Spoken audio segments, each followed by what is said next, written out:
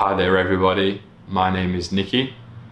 I've recently returned home from the Divine Truth volunteer training program, and what I did whilst I was out there was I basically recorded as much footage as I possibly could in the hope to create a educational and also documentary style video. I also wanted to create an opportunity for people who were not part of this initial training program, an insight into everything that we did and what training we all took part in, just so that if in the future anybody has an interest in doing such a thing themselves, they know of everything involved and give everyone a little bit of idea of what to expect. I sincerely feel from the bottom of my heart that all the information that I've managed to get footage of will greatly help not just ourselves but everything on earth if the principles that Jesus and Mary teach and the principles that are outlined in this video are put into practice on a much larger scale. I just love this information so much, and I just want to get it out there and share it with whoever's interested. The teachings of divine truth that are taught by Jesus and Mary Magdalene can basically impact upon all areas of our lives. And so, what I wanted to do is basically give that perspective as well to everybody at home. This video could be for people who have been listening to Divine Truth for a while, but also this video I feel will be beneficial to people who've never heard Divine Truth before, and just to see the types of ideas and projects that are currently going on. And whether you believe in God or not at the moment, it doesn't matter, but what's most important is I feel that the stuff that we were trained in and things that we saw whilst we were out there, I feel would have a huge impact on so much of the world if the actual principles were put into practice and experimentation was done. I recorded all of this footage on my own video and sound equipment, and I'd like to just quickly thank Jesus and Mary, as well as everybody else who does appear in this video, just for allowing me to get my camera out at all different times of the day and through different periods, just so that I could basically capture as much footage as possible. You may hear at different points throughout the video reference to a number of different websites. What I'm going to do is actually put those websites down in the comments box below this video if you'd like to read up and visit those websites. I'd also like to make everybody aware that this was the first Divine Truth training program, and so some of the organising and some of the schedule that you hear in this video may differ the next time this program is offered to people. We were invited to Jesus and Mary Magdalene's Divine Truth studio to take part in an induction meeting. The main purpose of the meeting was for Jesus and Mary and any of the other people who helped organise the program to basically give us an overview of what was going to be coming up throughout the program and giving us a heads up on different things to expect. The key thing is to remember these guys are here to learn to get skills in sharing divine truth with the world. But Jesus and I talked about it, and we think it's great for the three of you if the Learning Centre is your base while you're here. Yep. And then if anyone else wants to invite you, or you feel like you'd like to go and stay with other people, just ask. It's a great way to get different experience and get to know other people, but it's good if you guys have your own base and you're kind of settled there and you can have your own time for thinking and so on. So after this coming week, we thought all three of you could kind of be based down there. Sounds good. Yeah, I've done my best emotional work alone, that's always the case. So having the opportunity to be alone is always a good thing. Take the opportunity to read, to just do things that you would not normally do at home. Normally at home, I know for yourself, there's a lot of computer work basically and a lot of time on the computer. Take the opportunity while you're here to spend less time and more time interacting with people. You'll be here 2 days a week initially, so you can use the net here to contact people or use our phone, that's fine. And before you go ahead and get prepaid and stuff, remember that you've got the opportunity to actually be off the grid down there, and that's more drawn to that. Because all the usual distractions are, you know, limited. It gives you a chance to feel stuff that you haven't felt before, you know. So sometimes you'll find that's good. And then in the second, in the January, you're here 3 days of the week, because we're actually going to start shooting a few days, just so that you get some idea of how to run the switcher and stuff like that. You'll all get feedback while you're here.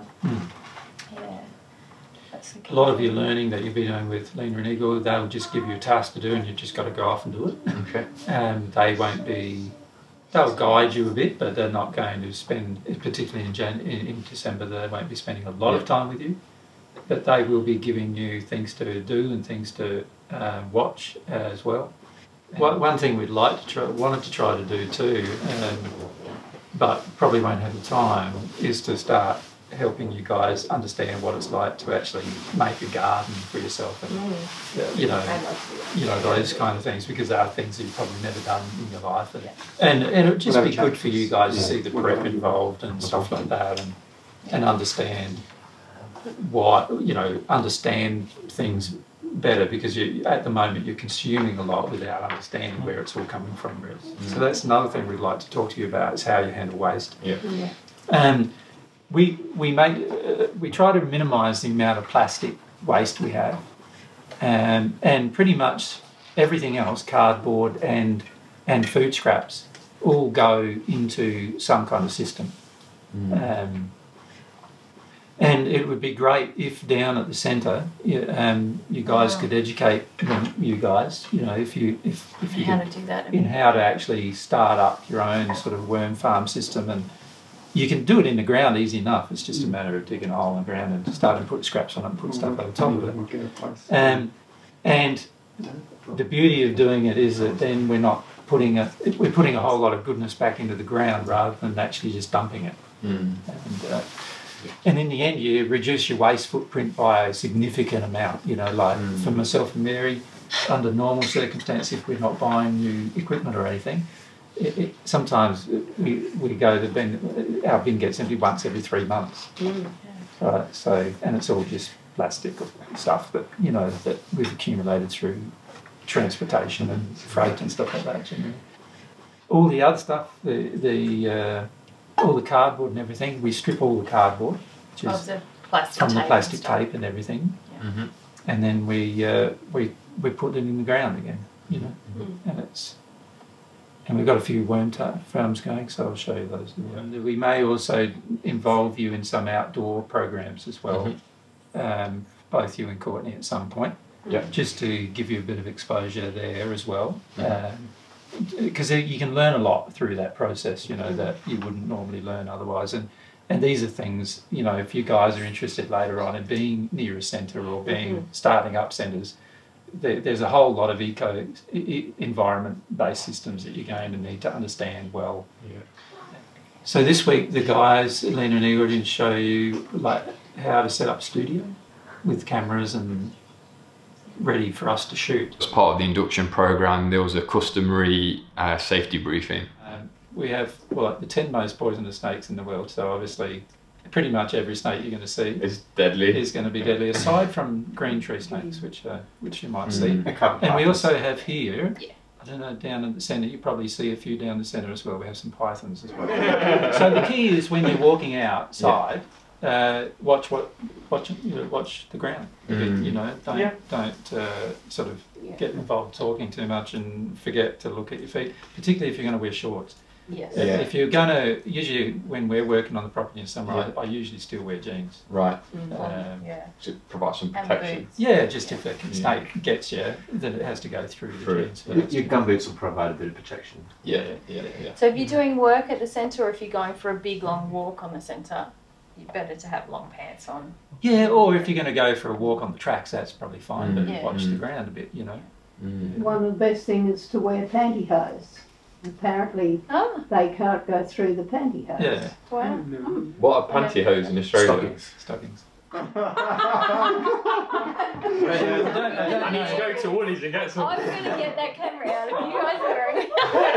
I don't know if Catherine's suggestion is that practical for you. It's also pretty hot. So if you do get bitten though, do you know what to do?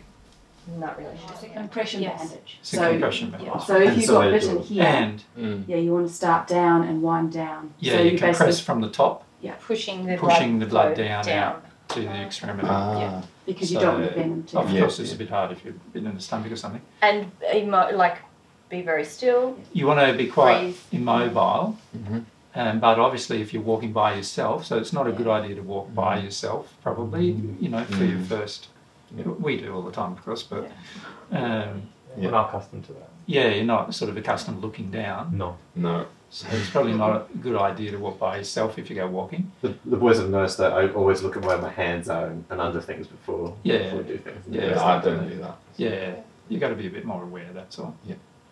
If you do that, you won't get bitten at all. But if you do get bitten, then obviously the key is for the person who's bitten to, you know, you wrap your compression bandage. So if the bite was there, you wrap the compression bandage, starting here, wrap it tight, going down and looser as you go down. Keeps the blood flow down there. And then you want to stay quite still until you get to hospital to have an antivenom. But they're very, very shy.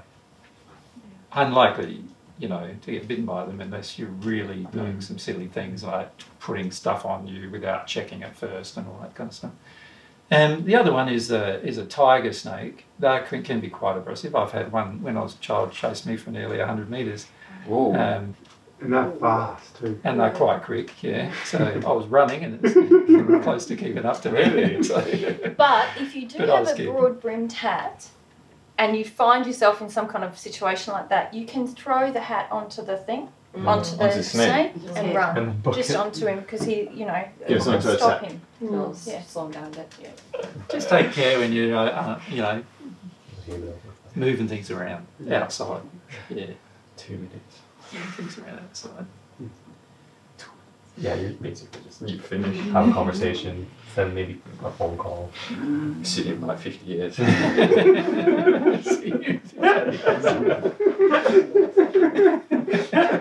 that's the main reason why I wanted to see you guys before we saw everyone else today, because it's just there's some things that everybody else really knows what to do, and you guys don't know what to do yet. So we wanted to cover that.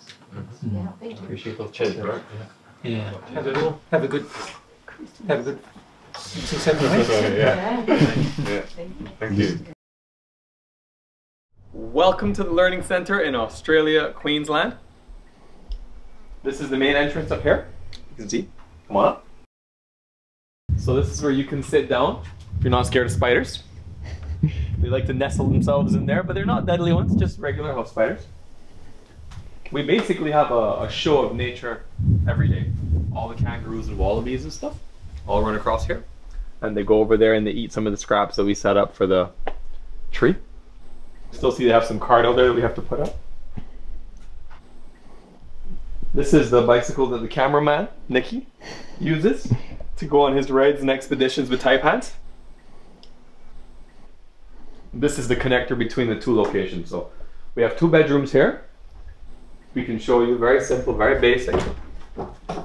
1 bedroom, just literally a bed. That's the definition, bedroom. Bedroom number 2, which Nicky's using. A little bit neater and stuff. As you can tell, it's lived in. And what we're gonna do now is continue the walk around, and then we'll take you to the living room. We have storage there and storage on both sides. I think this is the first aid's in the pantry. So boots and a few different things in here. We used to have a tent in here. Back here, we just did our washing.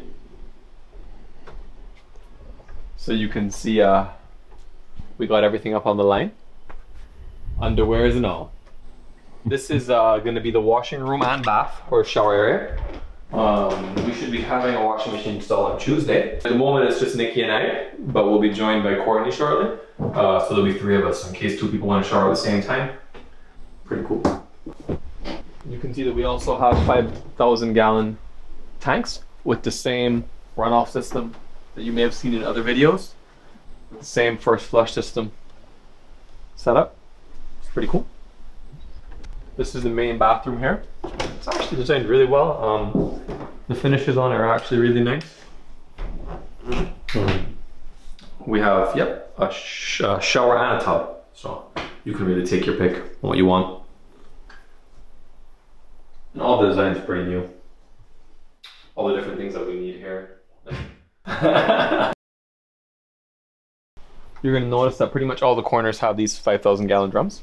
Over here at the front there's 2. So in total there's 4 5,000 gallon drums, which is a significant amount.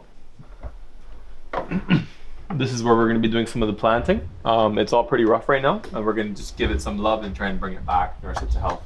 At the moment the kangaroos just kind of get in there, the wallabies, and just eat the little things. And this is the main living area. I have some storage here. I'm sleeping right here, literally. And we have everything here. You can see this is all mesh, so there's actually no glass here. So you can really hear all the sounds outside, and there's a lot of unique sounds in Australia. They have birds that sound like monkeys. The kangaroos are making weird noises. The koalas sound like angry bears. There's just a lot of stuff out there. And when you sit down here, Nicky and I are talking at night or something and reflecting, we can just see all the animals out there, which is really actually kind of cool. I'll miss that. Really nice open plan kitchen. That's pretty cool. All the areas, we have 2 different sinks in case 2 different people are doing things in the kitchen. It's not cramped, so you're not really feeling like you're all squished up. There's a nice chimney here with a fireplace for winter. It gets pretty cold here. I think Tris said it gets to about 1 or 2 degrees. And yep, there's the fridge and the pantry over here. This is where Nicky's keeping some of his goodies and treats. And here you see the inverter, charger, and the solar controller, and basically everything that runs the electrical part of the house. We're completely off the grid, so we're literally catching the sunlight and using that to power everything, and we're literally catching the rainwater and using that to drink and bathe and shower. So it's pretty cool, pretty self-sufficient. Long hallway that we can walk down, which is the last part you haven't seen. It's pretty peaceful here, as you can listen. There's really nothing, just the animals and us. Pretty remote location. It's really nice. At first, Nicky and I were a little bit intimidated because they have a lot of very dangerous animals. So that's Jay's truck. He's been kind enough to gift that to us while we're here. Welcome to the Learning Center. We've had a bit of an ordeal today trying to get cold water, actually. I wish, yeah, he was saying he wished he recorded that. Yeah. Pretty funny, actually. Yeah, the struggle is real out here. I've never appreciated cold water as much. Yeah, right, like ice. Yeah. It gets cooler like maybe like at 10 p.m., 11 a.m. It might get down to like 15, 16 degrees, so then it starts to really get cool. But in the daytime, you feel like a lion in the Serengeti. Yeah. You're just laying there, like flies everywhere. Yeah, so we're getting kind of tired of having to slurp on hot water, as you probably saw in the video log earlier. So we're thinking, like, why are we struggling, right? We could come up with some shit that we can do to not. So this container's in here, right? This is a good amount of water. So I'm just gonna put this in the fridge. Problem solved. Well, we'll see if problem solved. Maybe we'll get cold water tomorrow. It's pretty cool that we're here. Yeah. And we're the first ones just being like the guinea pigs. Yeah.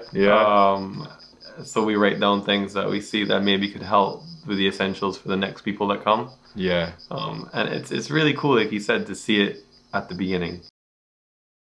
A big part of the volunteer program was the studio training. Lena and Igor kindly offered to train us volunteers up in the technical aspects of sharing divine truth. These things included hardware such as putting the camera set up together, as well as understanding and learning about the software involved in cutting videos up, editing videos, and also editing sound. Jesus also gave a number of training presentations to us volunteers to help us understand the theory behind sound editing, as well as giving a number of practical demonstrations of the different nuances to the sound software. So what we'd like to do is, for each one of you, you can make notes of the procedure itself. independently from each other. Step by step how you think it's logical, describe the process, so a new person, for example, would read the process without having anyone else telling them, and they would be able to do what you guys are doing. Okay.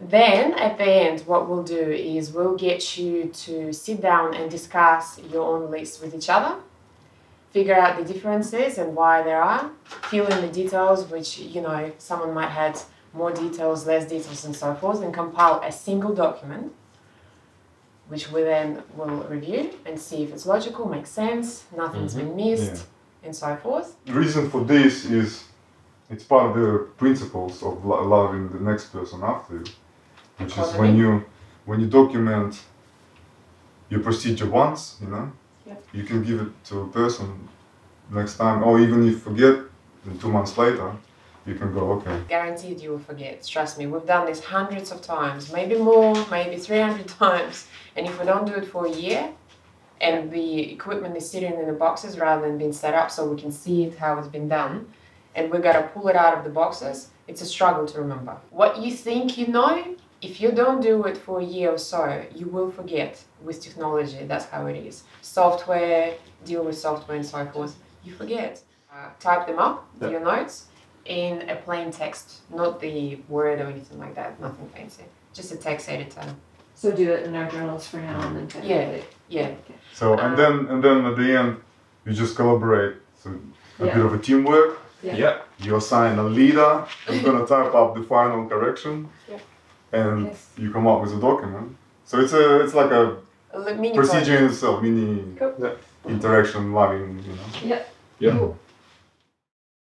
There's a big focus throughout the duration of the volunteer training program on eco projects. Luckily, we got shown a number of varying projects that were being undertaken.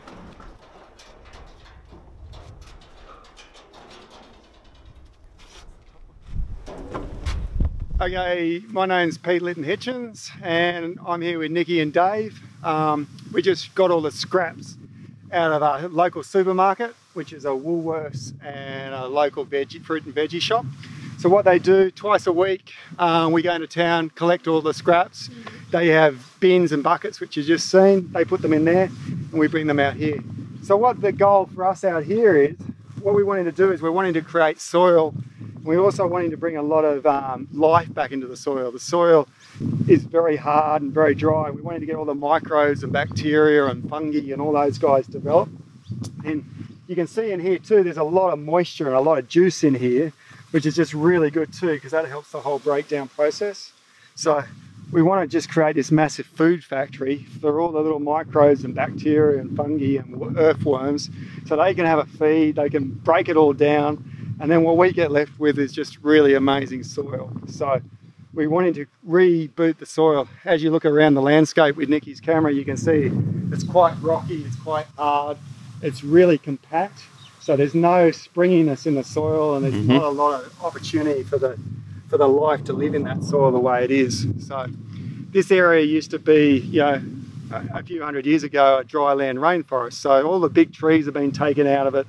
All the organic matter's been taken out of it. So you can see we want to create the soil, and then when we got this in the background, you can see we got this here is a local native plant called Debosia, which they chip and get all the oils and all out of it for pharmaceuticals. So it's not a hardwood, it's a softwood.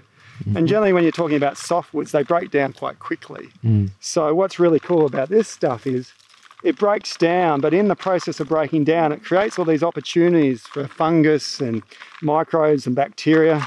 And that's just essential if we're wanting to reboot the life here. So when you're wanting to create a healthy system, we just got to bring a lot of inputs in to reboot it. Once it gets rebooted, it can look after itself. But until that takes place, it has a hard time. The other thing you'll notice here, we're on a bank. And what we're trying to do is we're trying to create a natural moisture storage so that when we get lots of rain, we can actually hold the moisture in here. So with these scraps, if you can be putting them in either trenches or in swales or on contour lines and things like that, it works a lot more effectively in the fact that After it all breaks down, you've got this natural moisture sink, which then, if you want to plant your fruit and veg or you want to plant some native trees in, you've just got this really beautiful moist place that is really essential for growing cool stuff. You look in there. You put your hand in there and you can feel the heat. You can. Is that one that's ready to decompose? That's starting to do, yeah. I'll just go to a new spot. See, there are all the veggies in there. You see, whoa. And you put your hand here, Dave. So that's composting. When you got heat, you got composting. Oh yeah, it is. Oh yeah. So the only time you want to do composting, look, you can still see some of the old scraps. Yeah, it's all in there. It's all mush. See all that mush? Yeah. That's all. And if you look at that, see how that's fungus that's just made this, which is really hard. Soft. And then it's just turned it like that. Oh, beautiful. So this is already starting the process. That's starting the process. And so there's a difference between composting and slowly breaking things down. And you only want to compost when you're making soil, because otherwise you're better to do a slow breakdown, because if you have heat, you don't get all the life in the heat. So up in here is where all the little creatures are going to live, because it's not too hot for them. Whereas as soon as you get real hot in there, pretty hot down there. Yeah, it's pretty hot down there, and the little guys are not going to be able to live down there. So that's composting down there. Whereas up in here, that's just slow decomposition. Yep. Yeah, it's just slowly breaking down. This is cool. Like when you see life just starting all over again. Like fungus is just an extraordinary thing. If you ever want to have a forest again, you need fungus. But that's just quite, I see that. I just think that's a piece of magic. Yeah. Life. Yeah. How did it even get there in the first place? You know, like it's just, I can't ever really even comprehend how, this little dude was just waiting for the right opportunity to do their magic. Yeah. And as you can see, if we left that exposed like that, all the flies and everything wants to come in. Like nature's all about just trying to break it back and recycle it. But by putting a covering of deboscia or some sort of mulch over the top, what it means is we can keep all the moisture in there, and we can look after all that moisture without all the evaporation. And that just means the cycle is so much more effective. Yeah, this makes all the difference. Yeah. Oh, that's cool, guys. And you also put hay on it as well. When he didn't have deboscia, he put hay on it. He put card on it. Whatever organic matter you've got, it doesn't really matter what it is. If you're at home and you've got a little pot, like you got all your scraps out of your house, all you need to do is just dig a little hole, about this high, dig a little hole, and you just put all your garden scraps over it, and then just a bit of cardboard. If you get the newspaper, just sprinkle that over the top of it each day, and just keep layering it up. And then you've got a beautiful... Simple. So simple. It's going back into the earth. And so in your household, if you separate all your newspaper out of your plastics, then whenever you're doing your composting, you can even just shred up your newspaper and whatever, and then your earthworms will love it. But if you leave it like all compact, imagine you're an earthworm, it's like, I'm going to work my way through that. Whereas if it's all shredded, it's just easy for them to break down. I always think when we're doing these sort of things, you got to start thinking as if you're an earthworm or one of these guys. Like, and if you do that, then you're like, man, let's try and make it easy for them rather than make it hard for them. So it's like, if you're having to live in drowning in water, you're not going to do very well. Whereas if you've got an area where you can, if you're a worm and you can move up through the layers, so say you get lots of rain, you want to have it that they can move up and down through the layers. So here, if we suddenly got massive amount of rain, all the little creatures can just move up towards the surface and they're not getting drowned. So if you're building things like trenches, you want to think about that. So if suddenly you get masses of rain, you don't want to drown everything in there. You want to have it that the little guys can move to drier ground. Yeah.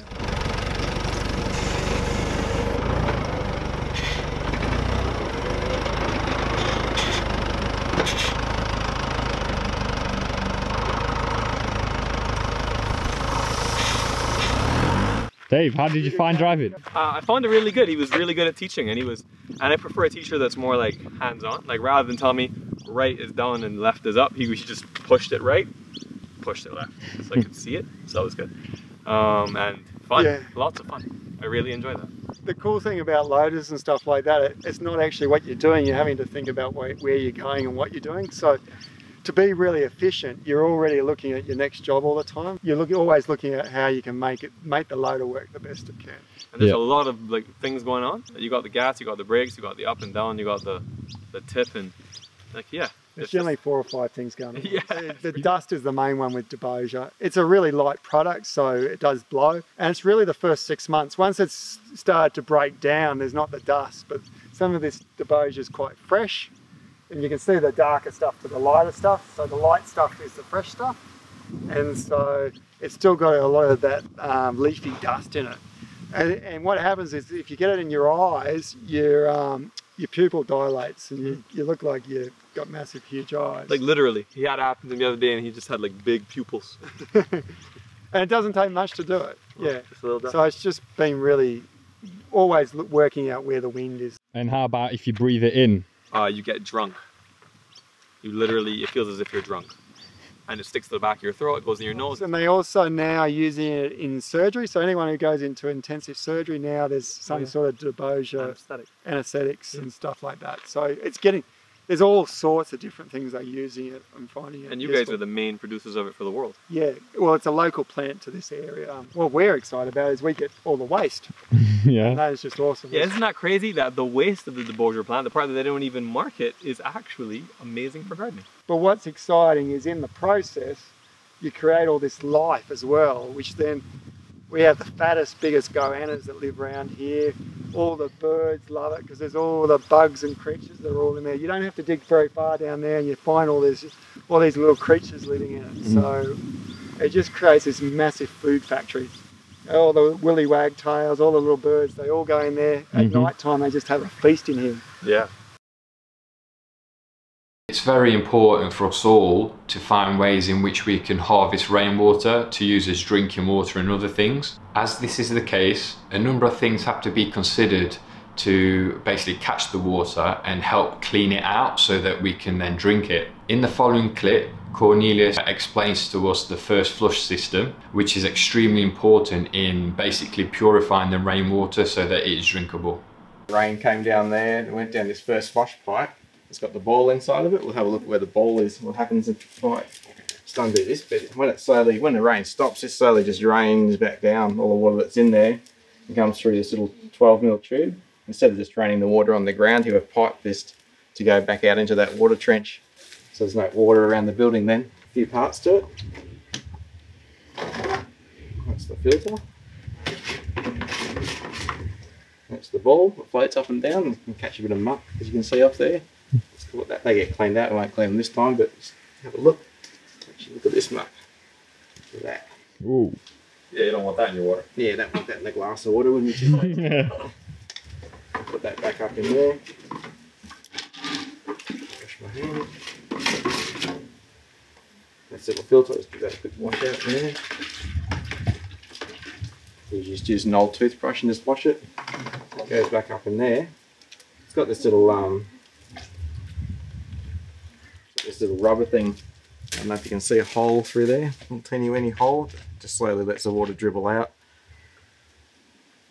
That hole depends on if you get a bigger hole, it'll just drain this thing out quicker. We don't get a lot of rain, so we really want to keep it up there. It's only been light rain, it takes a while to fill this thing up. It's heavy rain to fill it up really quickly. There's your first flush system. I had the opportunity to catch up with the 3 current directors of God's Way of Love organisation, and I took this opportunity to ask each of them a number of questions. My name's Eloisa Litton-Hitchens and I'm currently a director of God's Way Ltd. The volunteer program, or the volunteer induction program, is a program to find people who have a desire to serve and share God's truth with the world.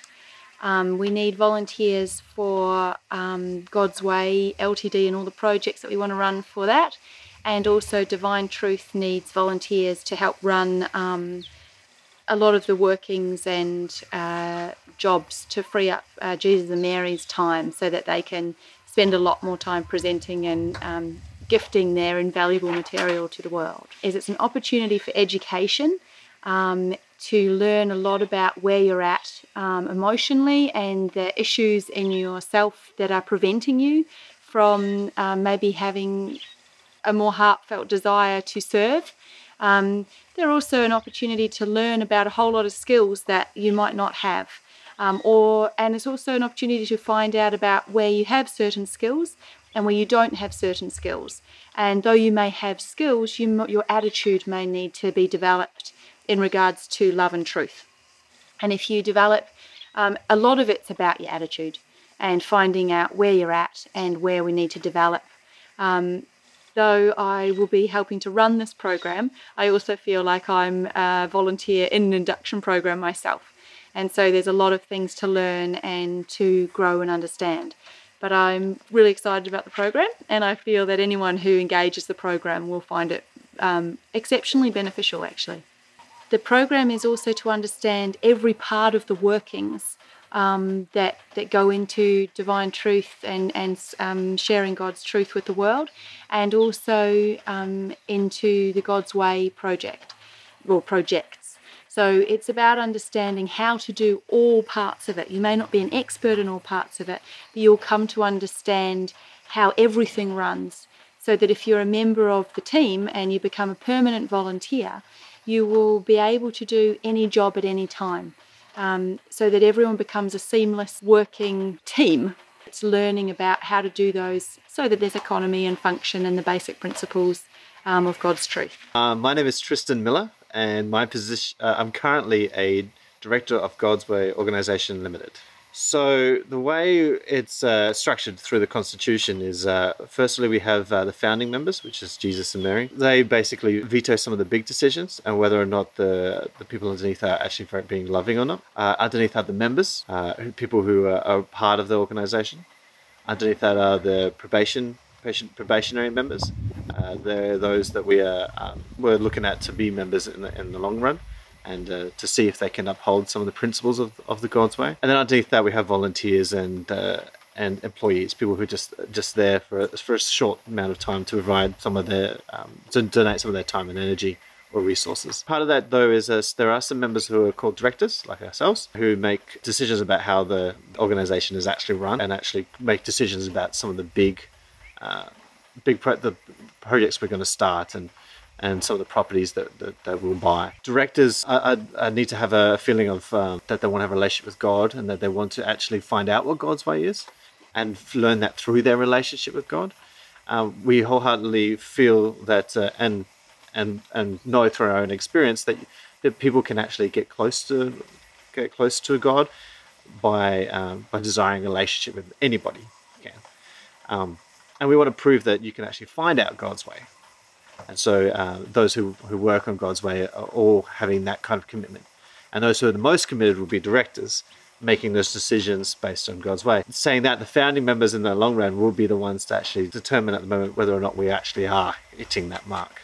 But we're hoping to be able to do that without the need for their help to do so in the long run. In our constitution, we actually have written up of what happens if someone actually decides that they actually are not going to do things God's way, and don't have any emotional responsibility of why they're doing that. So then either they want to be unloving to someone else or be unloving in their actions and they don't wish to change, then they can be removed. Depending on where they are in the hierarchy, they might be removed by the directors, ourselves, or if they are directors, they might be removed by the founding members. Now the founding members are pretty concise and committed to being as loving as they can, so we don't see any issue there. My name is Catherine Spence, and I am a director of God's Way. Well, the size of the learning centre is a bit over 600 acres. It's a little place called Cushney that it's at.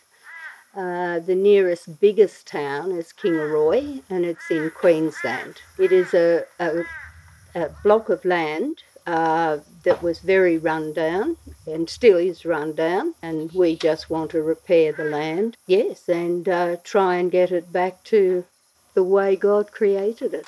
Because our rainfall is different to a lot of the rainfall, we usually only get our rainfall 3 months of the year.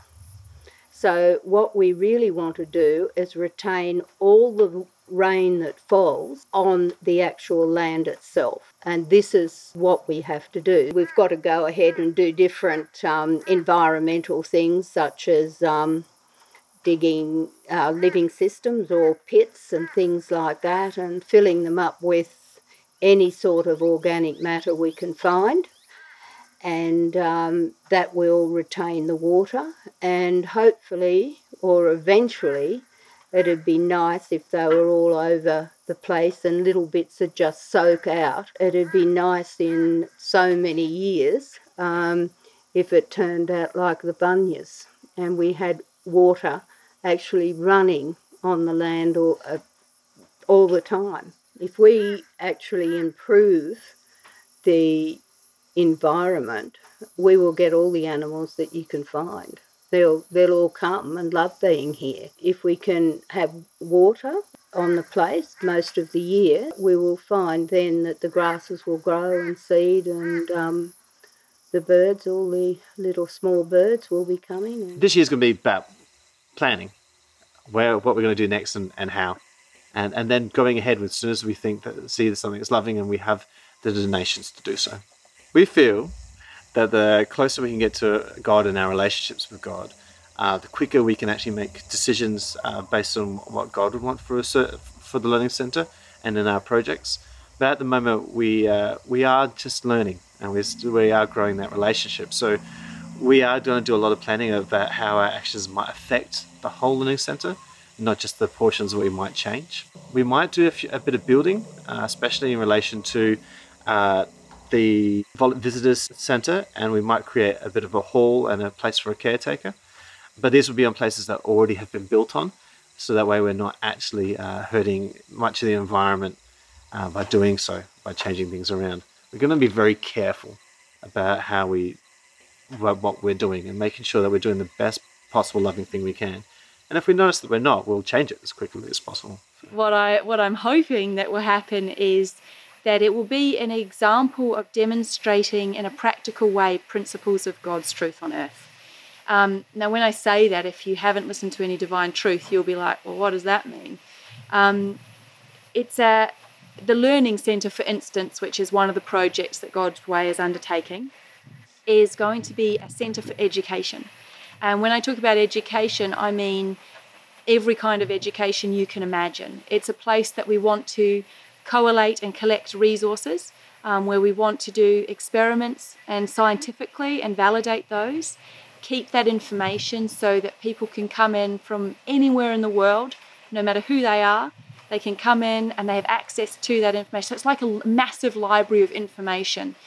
So if you want to set up a school, if you want to set up some environmental projects, if you want to change the world's farming system, if you want to know about medical stuff, anything you can imagine, eventually we would like to have a whole library of information on that thing that is scientifically validated, understood.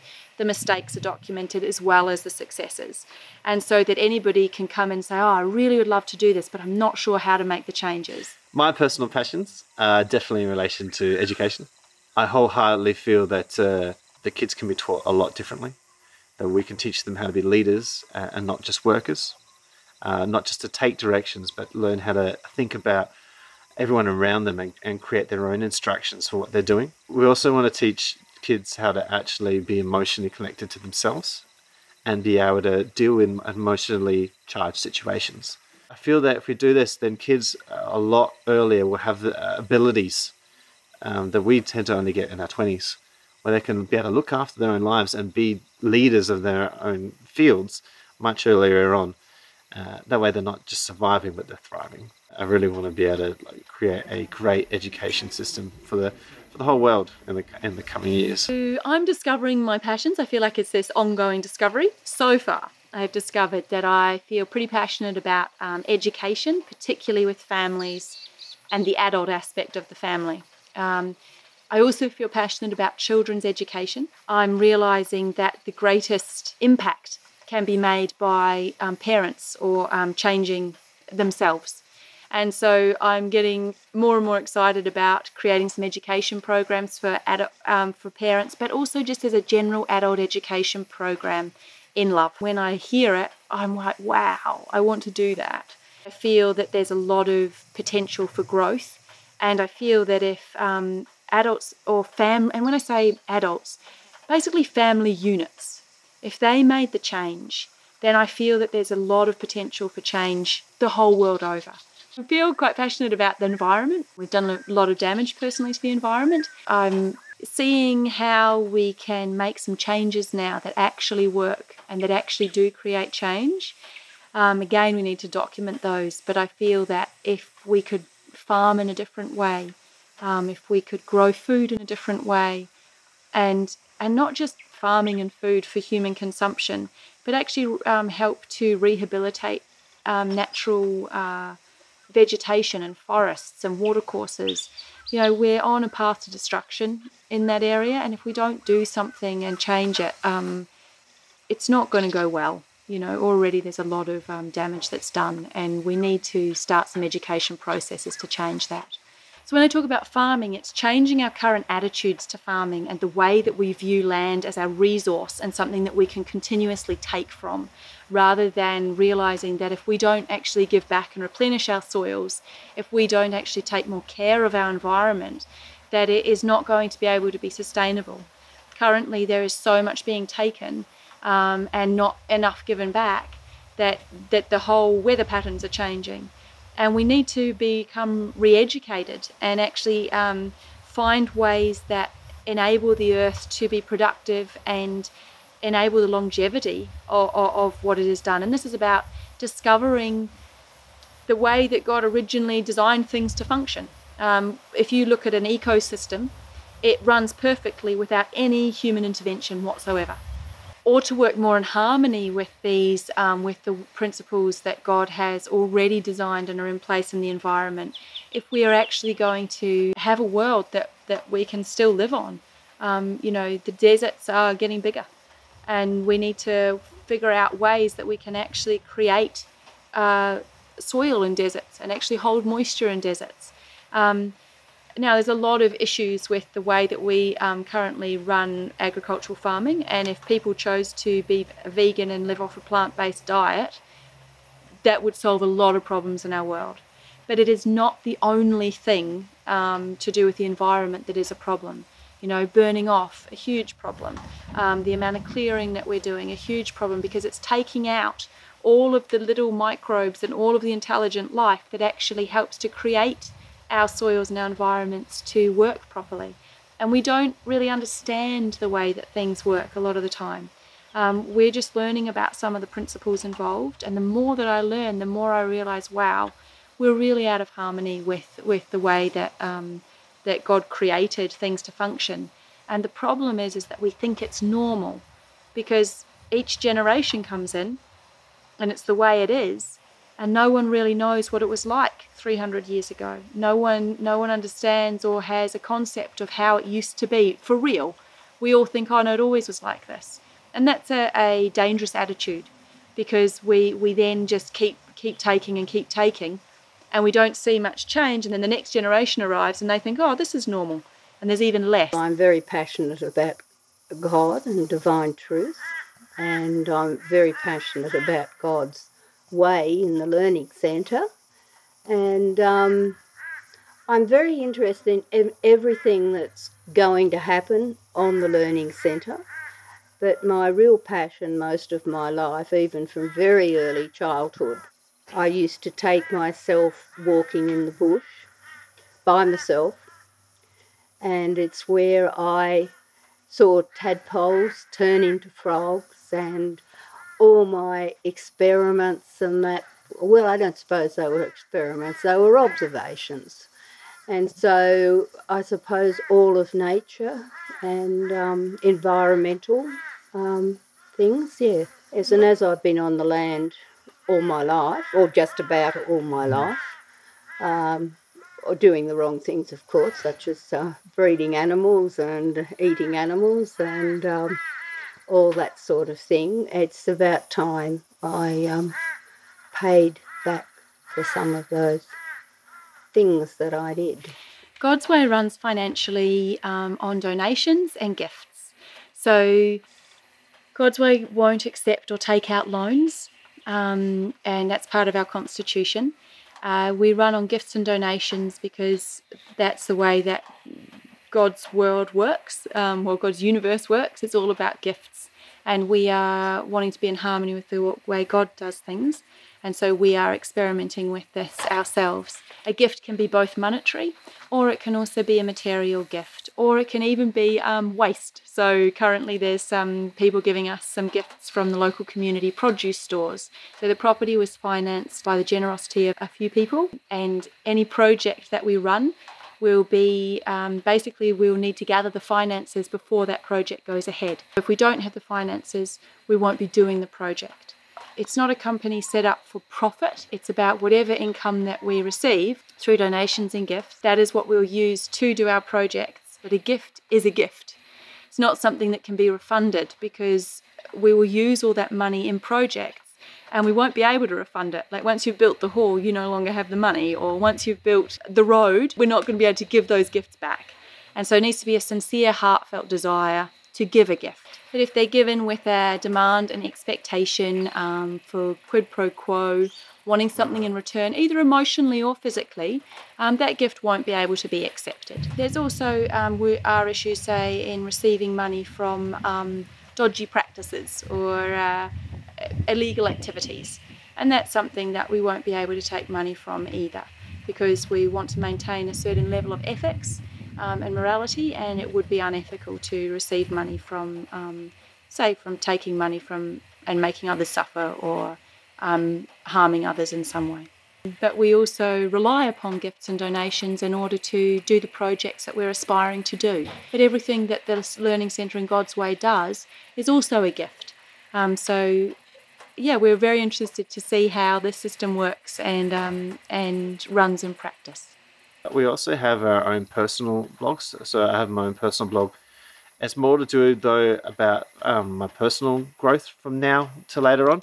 So we're talking more about where we're at the moment compared to how we might be in the future. And mine is the www.godsprincipleoftruth.com. Just going to be talking a bit about some of my personal stuff about working with God's Way, but also about soulmate and my own personal progress within my relationship with God. So if you need to contact me personally for some reason, you can go there. We have a website, discoverylearningcentre.org, and that has all our contact details on it. We will be changing our website in the near future, but if you go to that blog, it will be up, and you can be redirected from there. You can also contact us at the following email address, which is consult@godswayoflove.org. So that's the best way to contact us, via email. If you want to contact me personally for any reason, that's petereloisa.wordpress.com. And yeah, happy to answer your questions, queries, or any other information you'd like to receive. If they wanted to volunteer, there is a bit of an application process. We do like them to firstly think about whether or not they can fulfill some of the requirements of volunteers, especially their commitment to serve. A lot of people get into volunteer to try and get something out of it rather than to give. The first way to contact us is usually through the consult@godsway.org. That's if you want to volunteer for God's Way. We will get in touch with you, talk you through some of the requirements. We will be asking you to do a volunteer induction program as a first step, and then there'll be training programs after that too. But the thing we care about the most is, do they have a commitment to doing things God's way? Do they have a commitment to serving? And if they do, then if they're open to feedback, if they're open to growing, then we can work with them. However, even if we have people who are highly skilled but have no commitment to serve, then we can't work with them in the long run. They're better off doing things in their own passions. But if they do, they can definitely apply, and there'll be a process. And we'd love to work with them, because part of us going through these courses, these induction courses and training courses, is actually teaching ourselves as well as them. And it is part of God's Way to learn how to train other people. So that will be part of even the projects themselves. If people are interested in providing, but don't wish to actually be a part of it, they just want to see how it goes, they can donate. There's a donations page, and they can donate either personally to ourselves if they want to, or they can donate straight to God's Way. Understanding that if there's some big projects coming up and they want to directly donate to those projects, that's fine. However, we'll be using their money in the way we feel is most loving, not the way that they might feel that they want their money to be used. Remember, if they donate, it's going to be a gift. Cornelius extended the opportunity to the volunteers and also a number of other people to go on a 2-part eco learning experience. The first part was taking us all up to the Bunya Mountains and to go on a walk and look at all the ways in which God has created such an awesome rainforest, and observing things and seeing how we could then apply the same principles in places where the environment needs recovering, such as where the learning centre is located, as well as Corny's property itself. In part 2, we went for a tour around Cornelius's property, and he showed us the varying projects he's got going on there to basically see if the principles that were observed up in the Bunya rainforest can be applied down at where he is living to help recover the environment. Today is discovering what the difference is between the two conditions, like what's God created here and how can I replicate that back down there to create this there. And there's certain laws and certain things going on here. It's just a matter of that's why instead of just telling you what they are, it's a matter of coming up here and discovering them for yourself, like I've had to come and do many times. I come up here during winter time to see what the temperature's like, and when summertime, like on really hot days, and seeing how water still runs even during droughts, is going, how does that happen? It just doesn't. I had to try and work out what was going on. Some of the things I thought were going on weren't happening here, so I had to try and work out what has God created. Just had to try and discover it. So I'm just going to leave a bit of that up to you guys today. Just have a look and see what happens, and we'll go and discuss it later. See what you come up with. Yeah. Let's go for a walk. There's mostas, lichen, there's a few different types of lichen there. Some little vine growing up it. What's lichen? It's like this that stuff there. It's like moss stuff. That's like a lichen. It's a different thing altogether. This is another style again. It's nice fluffy. It's fluffy. Yeah, it's nice. There's a vine growing up there too. You've got some in a hole up there. Yeah. Looks like that. I don't know what it is. It's just on like one tree at the very bottom. It's just doing a whole stack of things. All staghorns growing up further there as well. So it's hosting so many different forms of life already. Check out the buttresses on this tree. There's your dinosaur. That's amazing.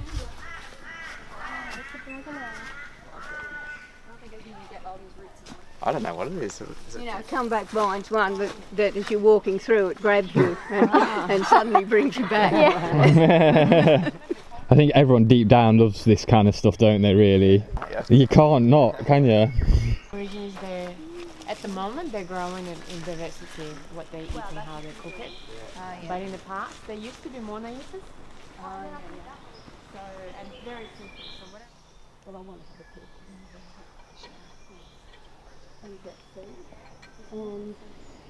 And if the people are changing and things like that, and I'm just wondering if a lot of that stuff in this building.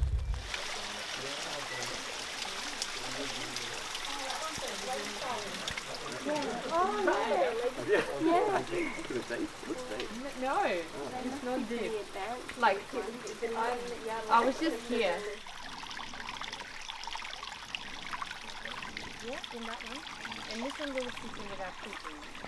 That's cool, isn't it? Super cool. It gets quite too cool in about 15 minutes. Yeah. If you had a flat flood down there, boogie board out, it would have been on that. How cool it is.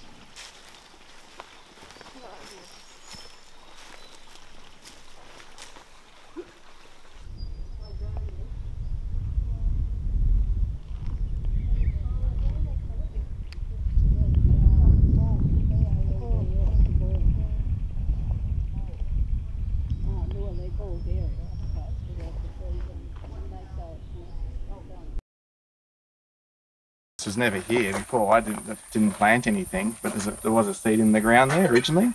So when this area was more rainforested, I was wondering, why is this growing here? Like, why is this seed kicked off? And it was when we had those heavy rains, and the water, used to watch the water where it goes, and it all runs down the driveway and comes down this patch. So it gives you an indication that you need, if water's in the system, the seeds are already there. All you got to create is the water. There's lots of water coming down that road, and it used to go down the valley, and I used to be trying to stop the erosion going down the valley, and I thought, why don't I just stop it and catch it first? And so I dug a contour line across I actually had a swale there originally, and I stuck it into the swale, and I'm so excited by it. Caught so much water that dug a bit more than I thought, this is so awesome. Just dug another one, just getting bigger and bigger, so I can hold it on top of the hill. So it catches heaps of water there, and it slowly sinks down over the next couple of days, and slowly goes underground.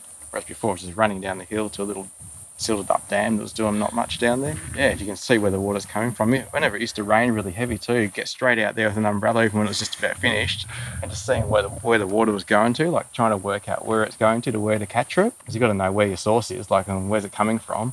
So if you know what areas are really running fast, you know you can put something in there, like a good big swale or a pit or something like that, or if you want to direct it from somewhere, you know where to get it from to go to somewhere.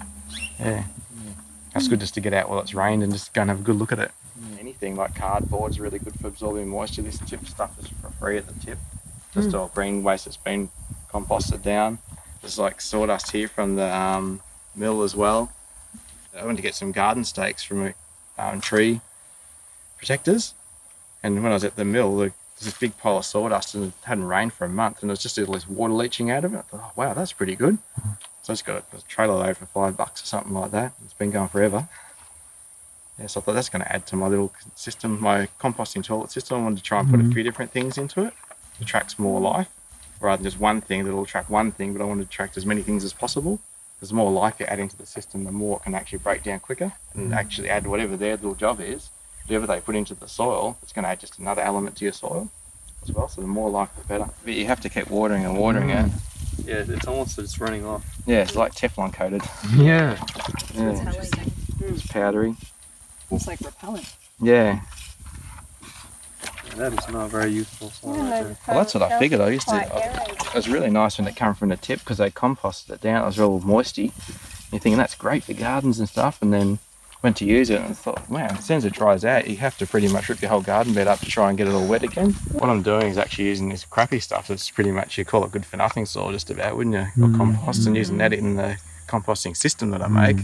And I wet it up and put it all in a wheelbarrow with the grass here, grass clippings and the sawdust, and get it all wet or just moist. And then I put it in some buckets and just keep it there. It's usually a month or something, and just so I don't have to make it all the time. And use that, and it helps absorb the stuff in the poo stuff. But when it goes into the worm farm, it's already sort of moist as well. I don't even water it from that point. They just eat everything up. What I've noticed is even by, I'll go down there shortly and have a look, that just by putting multiple things in there, it's not just the worms in the worm farm now, it's all this other life that's come into it as well, which is an awesome sign. And when there's more than just one thing that you put in there, other life's attracted to it. So you're on the right path when other life gets already attracted to it. So you found a way to use this dry stuff to absorb things that were too moist. It was actually 3 parts of waste. There's like that waste from garden waste that was, composted down but no good really. There's this green waste like grass clippings, and then there's the sawdust from mill waste. All those 3 things together turn into super rich soil. That was what you were talking about, that kept everything alive? Yeah, this stuff keeps everything alive. It looks as dead as dead. But because you put life, it goes into the systems of the little animals that eat it all up and do what they got to do to it, and it turns into something incredible, like super food. Is that the magic soil? That's just been sitting there for a month, pretty much. I've been in the bucket I've had there and just tipped it in there. It's been sitting there, so that's what it looks like with the grass and the sawdust, and that's held moisture over that whole month as well. That goes into when you clay a deposit in the composting toilet. Feel free to add to the deposit. Well, this really is like a bank, because when you lay a deposit, it grows interest and it comes out and it gives you quite reward.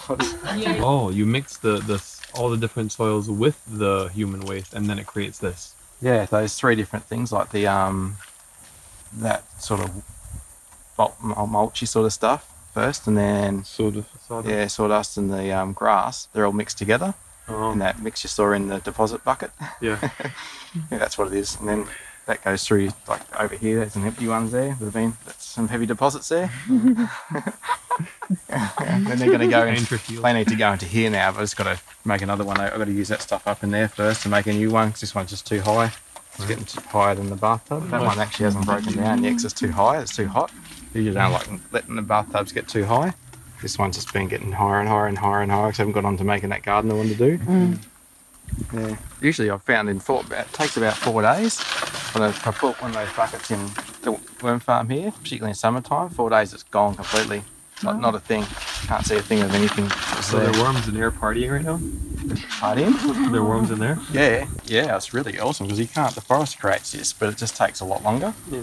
Like imagine if every human on Earth, not saying this is the best system or anything like that, but if every human on Earth dealt with their own human waste and what they could put back into the soil, how quickly the planet could change. It's funny, isn't it? Like flushing toilets are good in some way, but in the other way, consider that like you've got really good drinking water. They're getting rid of thousands of litres of that per day, and you're turning good water into a now problem. It's polluted water. You've got to try and deal with the pollution, not to pollute something else. So it's almost like you just created a bigger problem. Saying before, how do you know if what you're doing is right and correct? How is it in harmony or not? And it's when it's cyclical, when it's self-maintaining. Like I can eat a food, go and put it out, put it through a compost system, let the everything else break it down even further into a substance that's called humus that you can go put back in the garden. That actually holds water, retains minerals. And I don't have to water it hardly anymore. Like the garden up there, I'll show you later on. I haven't watered it since last summer. And it's just beautiful and moist still. And there's ones near it that need watering constantly though. I just got sick of watering, so I had to try and develop a way, and this is the way in the end. I used to use this on the trees down the orchard, but I thought, why don't I just use it like up here too? So I thought it was like all poo contaminated, like everybody else, without realising how much the creatures clean it up. What a really good job they do with it. And how it looks, nothing. It's got no resemblance to poo or anything. It's just completely beautiful soil. I'm going buying bags of horse manure and stuff like that, and I add that in as well sometimes. It just adds a bit of extra stuff in there. But also, this is like super rich. You don't just go and plant a whole pot of it. You usually put it into some other soil. It's not actually a soil structure by itself. It's something that scientists can't really. It's like a fertilizer. Yeah, in a way, it's not even a fertilizer too, but it does react like a fertilizer. It's got so many things in it. That's because all the little creatures put so many things in it. In what way would you say it's different than a fertilizer? Fertilizers usually have like a certain thing, don't they? Like nitrogen or potassium or things like that in it. And they usually promote one certain thing in the plant, whereas this stuff just does it across the board. Got it. Because it's also a wetting agent too, so it holds so much more water in the soil as well. But also, when it does rain, a lot of those you have seen the huge problems they've had in the Barrier Reef with so much fertilizer being washed off into streams. What this stuff does, it actually locks them up. It holds them there, makes them stable to stay in the soil, so it doesn't actually wash them out. Humus, that's what the forest creates as well. But just a slower process. How would you do it on an economy scale with? What I don't know yet. I'd like with a big, you know, with say there's 20 people living there or something like that. And you could still do that. You could still have a system where you still have the toilets, but someone's either you just choose yours, you can look after, you take responsibility for it, because this is about self-responsibility in the end too. Not requiring someone else to go and deal with your end of your day's product. But that's the only stumbling block I've come across is how, if it's the right system, how can I, because everything can be upscaled and downscaled with good systems too. I still don't know how to upscale it. Also this tree here, right in front of us, this tall one here, that was pretty much dead about 2 years ago. It had no leaves on it at all, it was just sticks, and I thought that's gone. So I put a heap of mulch around the bottom of it as well, and look how thick it's become now. It's like twice as thick as it ever was. That's in green too. Yeah, it's also good too. So the koalas are around more too because they like the good yummy leaves and they like the shoots. And whenever there's new, if a tree's growing well, always have new shoots on the ends. Nice and juicy ones. You see almost that tree there, how it hasn't got any mulch around it, same tree. It doesn't got a stick of growth on it. That one there is pretty thick with growth too. There's a lot of stuff around that. It's got a lot of mulch uphill of it as well.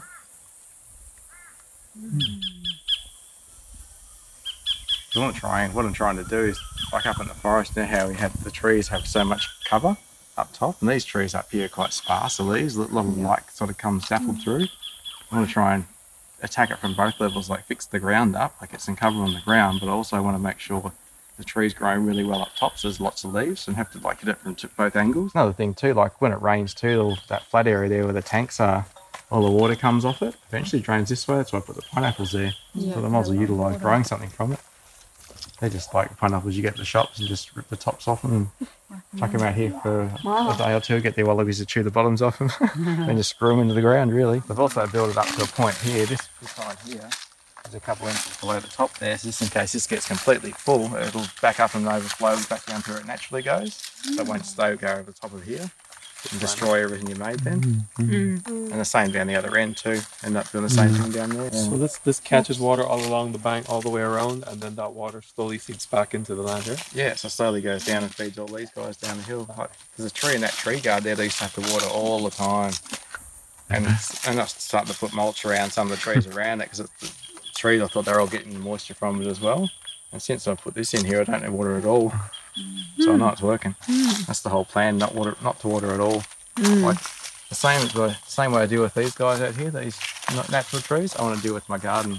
I don't want to have to touch them once they're in. Yeah. That's the plan. So I don't touch these, so why should I touch my garden, really? Why should there be any special attention paid on my garden compared to God's garden? When you've got different properties, you're going to have to deal with different things differently too. This is all clay, but if you've got a sandy property, you're going to have to deal with things a little differently. They add lots more organic material into it as well, because sand just filters water through really quickly.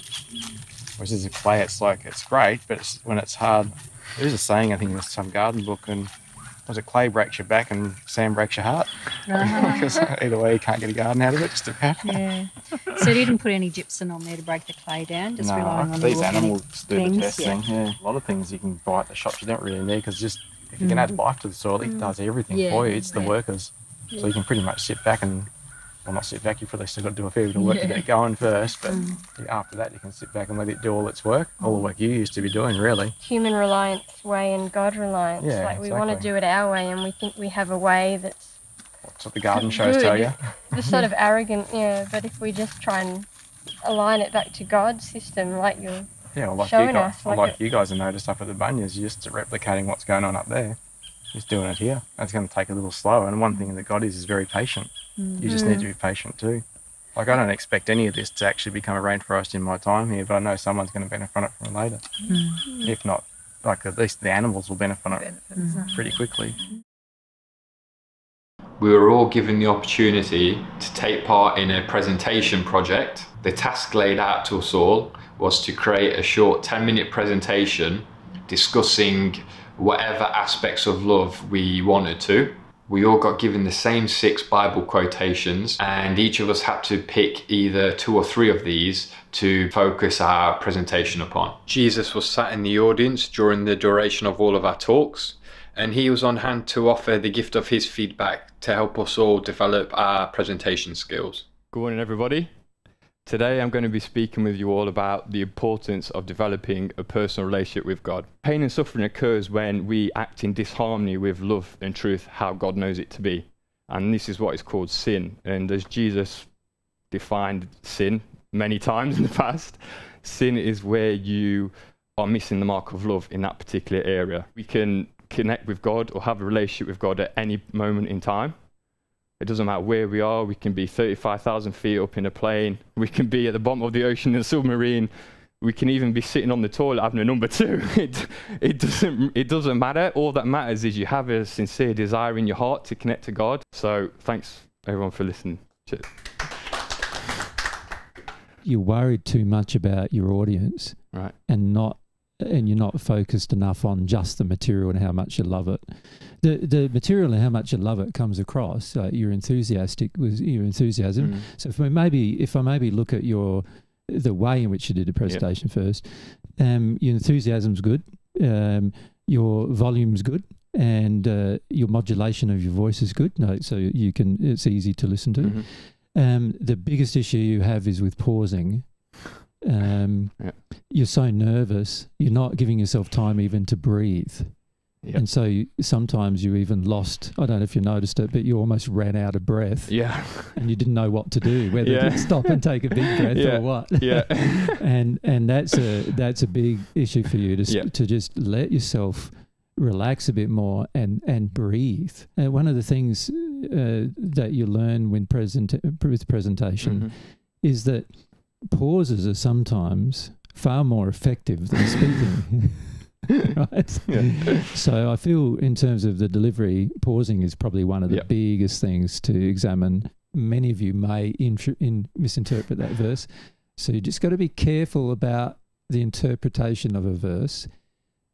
Can you see, if you look at the verse, which is, beloved, let us love one another, for love is from God. And everyone loves is born of God and knows God.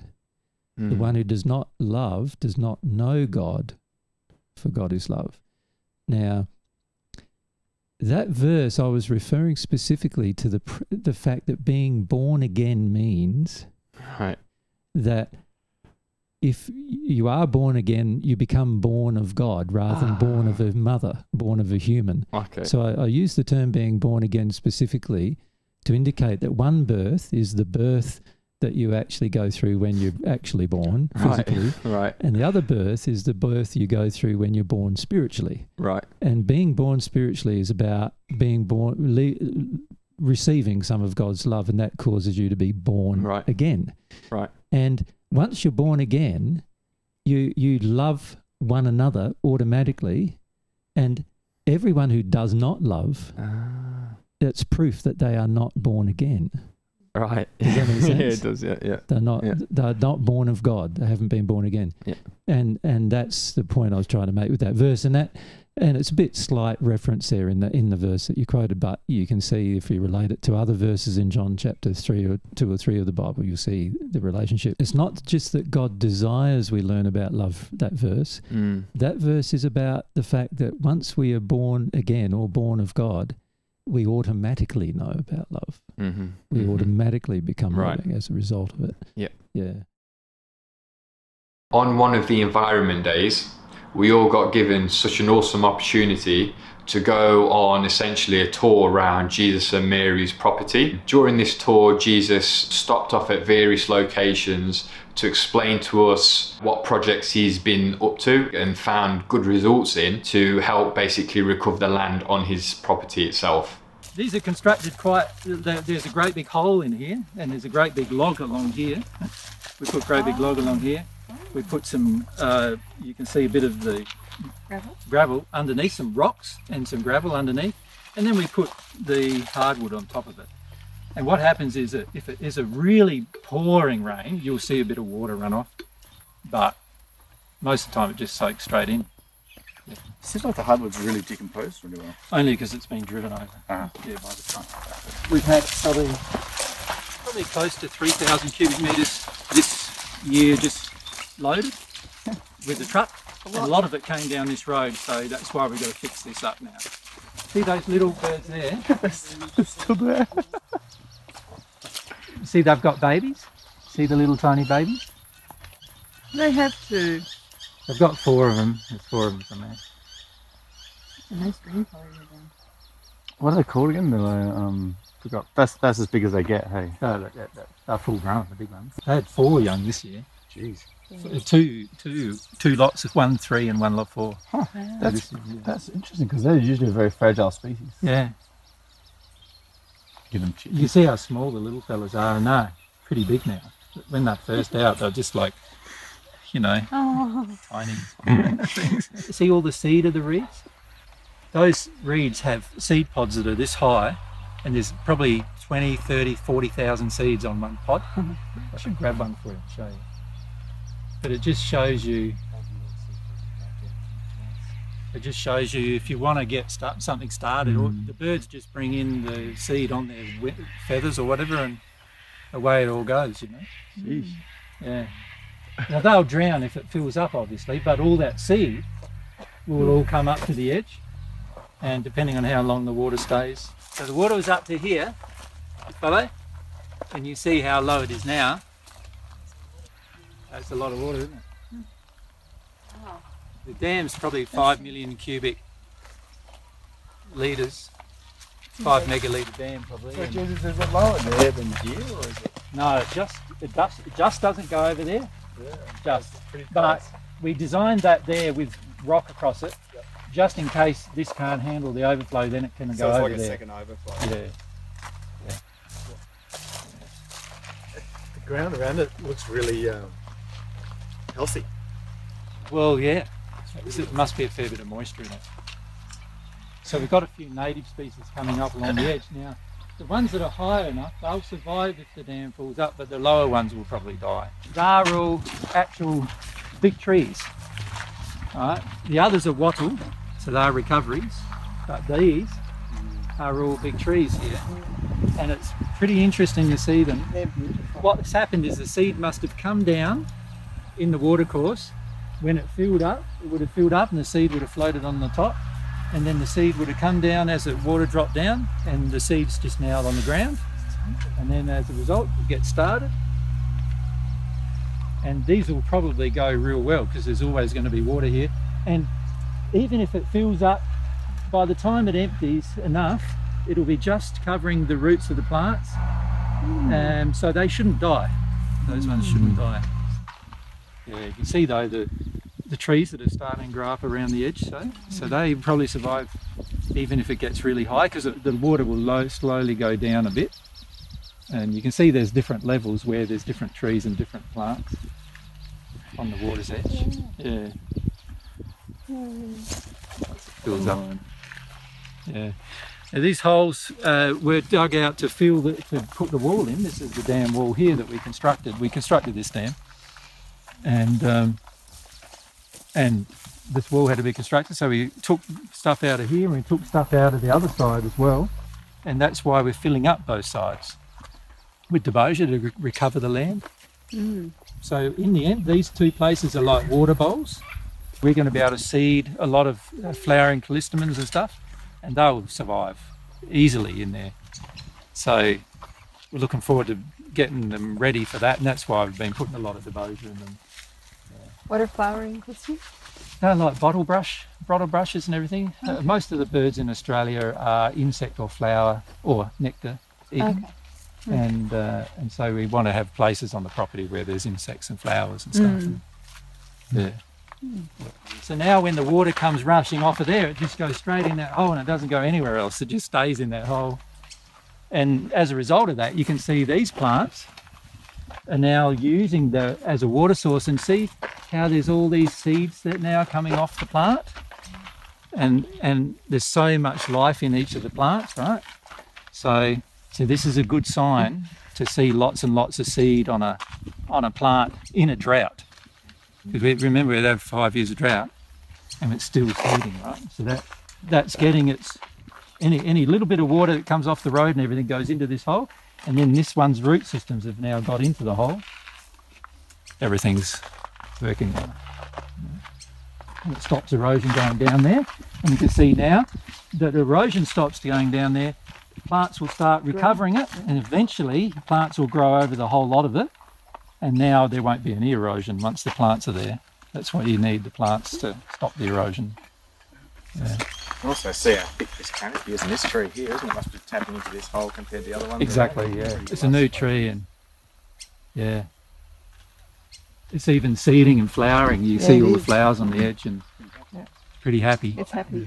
In a drought. It's heaps to see. In a drought. You look at other trees and you'll see that they're not seeding, they're not flowering. Flowering and seeding takes energy, and so anything that hasn't got enough water and enough, mostly it's just water and nutrients, won't flower and seed.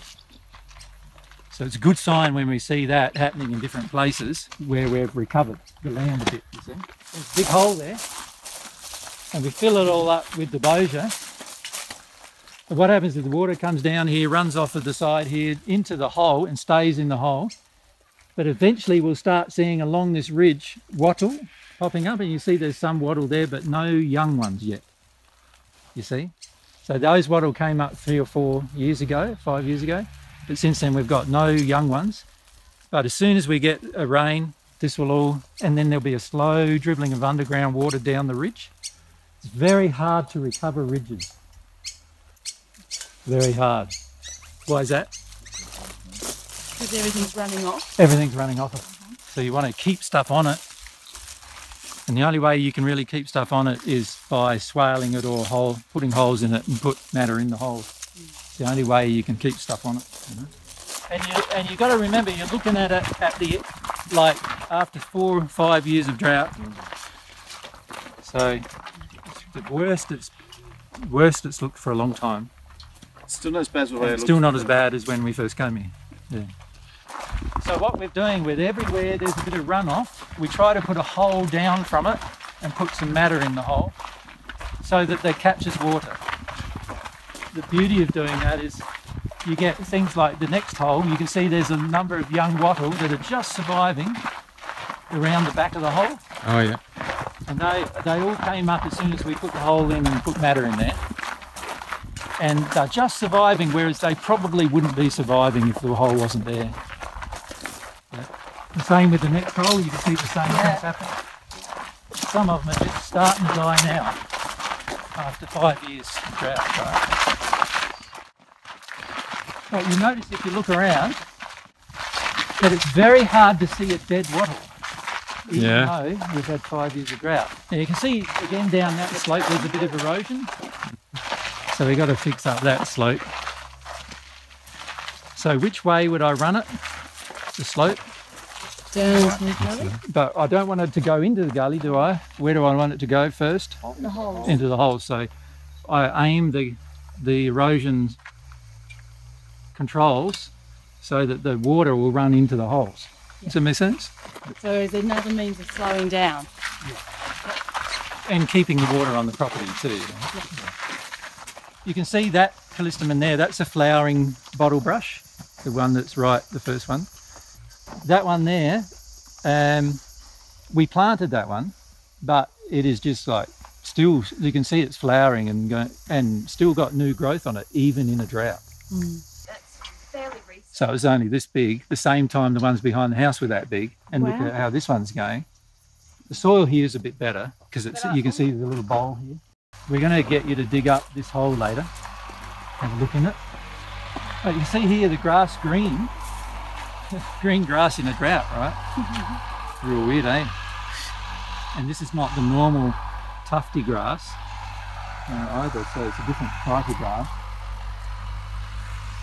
Real, like, after five years normally, well, like I said, there was no grass when I first came on the property at all. Here we come to the hardwood, right? This is the start of the hardwood. Why have we put it down? Stop erosion. And Absorb the water, it's nice to walk. Holds the water. What does it feel like to walk on? Nice. It feels like a forest floor, doesn't it? Yeah. Notice that? Yeah. Now it's been driven over a lot, so we want to repair it. That's what we're trying to do here. Right? How many years going for it to break down this much? It's taken 4 years. With traffic? With traffic, yeah. With a lot of traffic, actually. And without traffic, it would be a lot longer. This is the hardwood that we're dumping. This meshes together and forms a really lovely layer. And then it's really interesting to see what happens when it rains. Because you get these huge mushroom patches, like just eating away the hardwood. The smell of hardwood too when it rains. It's just amazing, yeah. Just so nice. Yeah. And this is all offcuts from a wood mill that we get delivered. Well, we used to get it for nothing, but now it costs about 18 bucks a cube. But it's still worth it. It's still worth. Hardwood is better value than any other thing, even at 20 bucks a cube. Why is that? Because it takes so long to decompose. So it benefits the ground for a much longer time. Much longer time. And you can see it starts out like this, and looks all dry and flaky and whatever, and this bits of wood meshes together real well, so you can drive on it real nice. And if you have to, we don't like to, but you know, sometimes we want to bring loads down here of different things. Doesn't bog up. Doesn't bog up. Yeah. It stops erosion immediately, because what happens is the rain falls and it just doesn't go anywhere, no matter how heavy the rainfall is. Wow. It just, sometimes we come down here and the whole lot of it is just, when you walk on it, it's like a sponge. You walk on it and all the water comes up. You walk on it like, and this is at the top of a ridge where you think all the water would run away. But because of the hardwood there, all the water just stays there, and it's like walking on a sponge when you're after a rain. You see? It's really good stuff. Just like what happens, like when you went to the bunions with all that leaf litter falling and twigs and stuff, it holds a lot of moisture then And it doesn't have to be thick. You know, a few inches thick in the end, and amazing the benefit it does. Yeah. So we put this down pretty much anywhere where there's an erosion problem. There used to be big problems with the water coming down that hill, running down the road, and then running down the road and really eroding the next part of the road down, and then dropping into a gully there. And since we put this down, we've had far less erosion all the way along, and also on each side of it you get this grass now growing, which wasn't growing before, because it keeps the water in as well. It's all about how much you can do on the top layer, right? This shows how hardy these things are. Like on the top of the root. And it's got seed pods. And it's got seed pods. Yeah. And it's flowered. And it's flowered. Yeah. And hardy. But that cool Hasn't thing, never been watered. it's never been watered. It was planted at one of those environment days years ago. Just planted in the wrong place. At the end of the day, it's still growing. I love this place. I do love being around here. Turn into a rainforest, I reckon. Yeah, and here in the learning centre is very similar starts. This is probably a bit worse than learning centre actually. A lot worse, yeah. A lot worse here. And what we're going to do today is just spread some of it out, because it's not economical really doing it with the loader, because what happens is they have to bring down the loader and go up with the loader and bring down the loader. You end up with more and more wear and tear and everything. So what I've actually found is you're better off just bringing down the truck, unloading the truck by driving it forward a little bit, and then spreading it by hand. And I've spread by myself.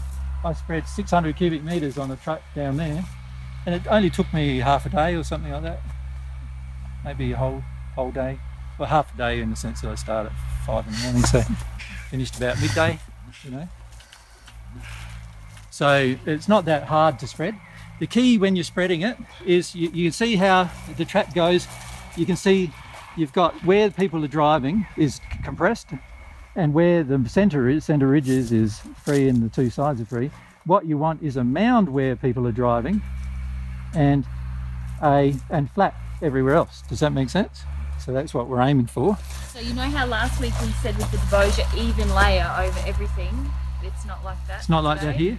It's more make it even, or make it sort of up where the tracks go. Where the tyre So from the tracks side it'd be like that, mound, flat, mound, Yes. flat. Yeah, but not as big a mound as yours. Yeah. It's got to get driven over, so you know it's going to flatten. It'll flatten it. It'll flatten out. Yeah. Now, before I put this track in, there was no grass here at all down the side. Interestingly enough, as soon as I put the track in, the grass has grown on both sides of the track. Slowly, more and more grass on both sides of the track. So it's obviously getting on the top end of the track, the top side of the track, the left-hand side. It's because the track itself is like a moisture barrier. Any water that falls in that area just stays there, right? And on the low side of the track, any moisture that falls in the track itself slowly goes down the hill. And that's why we're getting some growth. We've also put, you can see Devosia piles along the side to help that process of recovery. And this is where we saw some pretty big snakes. You can see that the water comes off the top of the tent, drops on the Devosia, and everything further down gets watered. So look how healthy this is. It was getting eaten, that's why we put this around, but see how healthy he is? That's because he gets watered from the tent, naturally. And the Devosia keeps the water there. You've got to be a bit careful putting hay down or something, because if you put hay down underneath it, it becomes so good soil that all the seed in the hay grows. And we ended up a few years ago with a wall of grasses, sorghum, like 10 to 12 feet high around the tent. It's really interesting what happens with plants, right? It's like, you can see the ground on this side of it is like the ground that it was before. And then we've got layers and layers of Devosia that have slowly decomposed on this side of it.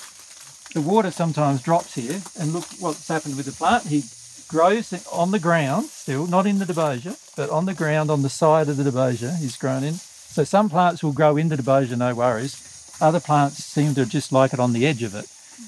And off he goes, and he's a Lamandra, and look at how he's gone. He's even seeding, look at that. Oh, that's not a seed. The seeds come from the centre of these. There it is. There's the seed there. So he's even seeding in a drought. So, like I said, Anything seeding in a drought means that when there's no drought, it should be pretty good. Just the normal ground. Huh? Hard as a rock. Fancy digging into that. Yeah, pretty hard to dig into that. Look at this thing. That's growing in that. It's got new growth and it's still in a drought. New growth. Seed. It's going to flower soon. All right. Is that another bottle brush? Yeah. Hardy as, aren't they? Man, you look at what they're growing in. It's like you dig this up. You know, I've hit the ground. that there. This is one of its roots, of course. What it's done is because it's got that debaucher layer over the top that's now turned into soil, it sheds its roots right out, getting as much moisture as it can. Some water drips off the tent occasionally. Here we're trying to recover things on the top of a ridge. The way you recover things on the top of a ridge is by putting down a lot of matter on the top of the ridge, but it's a lot more work than recovering right down the bottom would be. That makes sense? All the water's going down there. So recovering down there is going to be a lot easier than recovering up here. So why are you doing that? Well, what the theory I've got is that if you let the base do its normal work and you start at the top, the two are going to meet much more rapidly than if you just let the base do its work and slowly work its way up the hill. It's interesting when you go to somewhere like New Zealand where they've done a huge amount of clearing, right, particularly South Island. You can see all the water courses are in recovery, right, where they're starting to recover. But because of farming, you know, cattle, sheep farming, they can't go any higher up the ridge. And so the ridges are bare and everything's bare up top. But if you start up top and at the bottom and you stop the farming, now the two have got much more chance to rapidly join together. What we want between here and there is grass. At least grass. Because otherwise there's erosion. You just got to be clever with the way water, you know, the way it is with water, don't you? Yeah, you've got to kind of understand water. And you've got to understand plants a bit too. Remember the grasses, the more and more grasses we get, the more the grasses, when they die off, will be dropping matter onto that ground. And the more grass there is, it creates like a mesh where if there's heavy rain, even if it's on a big hill, the erosion won't eat out the grass and make all the seed go away. You want all that seed staying where it is. So, you know, you want all that to happen, don't you? So, you know, that's why you really got to think about doing it slow. You know, you could come up here and go, okay, what I'm going to do is make a garden out of this and I'm going to pour all this resource into that and try to get some stuff growing, and honestly, getting it growing in a natural way without having to water it, impossible. So that's just like a facade, dealing with a facade or dealing with the emotion. Yeah, same thing, man. And this helps you confront the emotion that created the issue in the first place. Which is an impatience. Immediate gratification feeling in humanity. And this means that you don't get immediate gratification. You have to be patient. My name's David. I come from Barbados and I'm a volunteer. My name is Courtney and I'm from the USA and I'm a volunteer. My name is Nicky. I'm from London, England, and I'm a volunteer. In the volunteer project, I've been learning just how much damage and how easy it is to hurt the environment. I've been learning how to try to work hard, have an actual work ethic, and not just have others work for me. I've been learning some technical skills, some things I never even considered about sound that were pretty cool. I've been learning how to look at my resources better. I have to consider electricity. I have to consider the water. I have to consider my environment more here. I can't just let things go. I've definitely learned a lot emotionally about myself and about how I learn, about being in service, about yeah, my own personal emotions and responses to situations and people, software, cameras, studio setup, switching, video editing, sound editing, about the environment, eco projects, how to restore the environment, waterless gardens, like so much stuff. It's been action-packed, and I sort of feel like I'm back in university a bit, which is amazing because there's just been so much to learn. Learning how much work goes into the whole divine truth production, really. Learning about how things all work behind the scenes and coming to appreciate all the things that do go into it and all the time that people such as Jesus and Lena and Igor spend, really. You know, it's not just at the group or at an event where all the time goes in and the prep before that. There's a lot of work after it, and I never knew how much work actually went into it. So for me, that has been a real eye-opening thing. Learned how not to use the computer so much. I learned how to actively not want to be in addiction with other people, specifically that are my age, women and men. I learned to cook. Learned a lot of things about cooking here. Really good. Gonna definitely take those back home. A lot more about myself and what kinds of emotions I need to keep working through, basically, to help divine truth more. When I've been here, a lot of my own injuries and addictions have been confronted, and I've been pretty resistive to it, really. So that's been a big eye-opening thing for me, and realising that I'm not as humble as I thought I was before. I'd say the most challenging thing, that first shift. That first shift. Like going from a place of, I don't want to do this, and I'm pretty comfortable in my little space, to deciding, you know what, let's do something different. And really making some kind of effort to actually do something different, not just talk about it. The physical labor sometimes was difficult, just because I'm not accustomed to it as much, and it would bring up some stickier emotions. But I'd say most of the difficulty came in when I had resistance around different things that were raised with me, and just learning to see the feedback as a gift rather than a personal attack or some kind of version of me falling down. Facing fears, for me, has been the most challenging thing. And that's not to say that I've really faced that many of them. But coming to terms with some of the fears has been challenging. Allowing myself to be myself has been challenging. And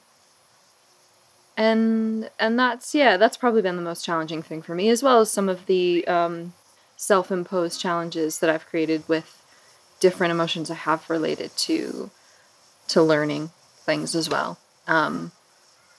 So yeah, but it's always been challenging in a good way, in a way of like learning more about myself and learning more about my resistances, and that's going to help me to grow long term.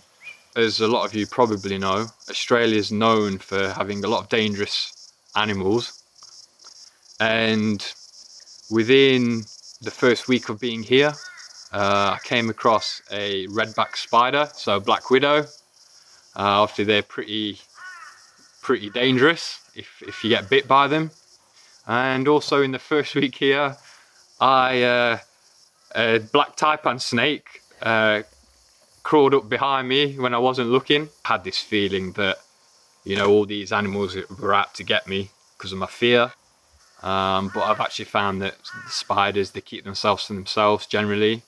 And also the snakes want to get away from you, to be honest, as quickly as possible. They don't really like hanging around. I felt I kind of knew more technical stuff in terms of computer stuff than I actually did know. And so I was quite like blocked to learning. So that obviously prevented me from absorbing and learning as much information as I probably would have wanted to in the end. I would recommend that people take some of the feedback that they get and really drive some self-reflection themselves. You're going to learn a lot of principles here that you probably have never really felt before. And when you do, you can really take that opportunity to investigate it for yourself. And I think that's a big part of a takeaway from this trip, is self-responsibility. Have an open heart. Be prepared for the unexpected, because it's not going to be what you expect. Unless you've got a really keen sense of understanding. There's going to be a lot of things that come up that you're just not, that you don't think you're prepared for, but if you can go through it, then you'll expand, you'll grow.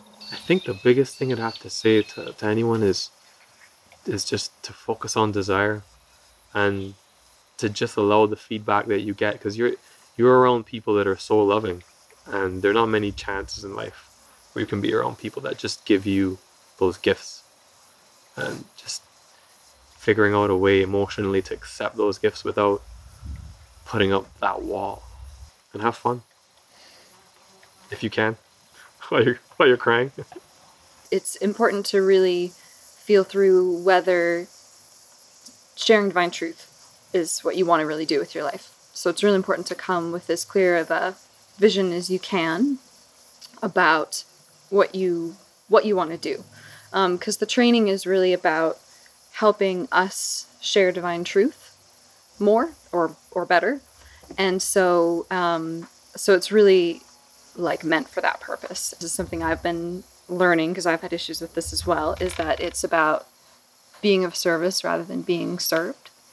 Because in the end, this training opportunity, the volunteer opportunity, is really a massive gift to those of us that come.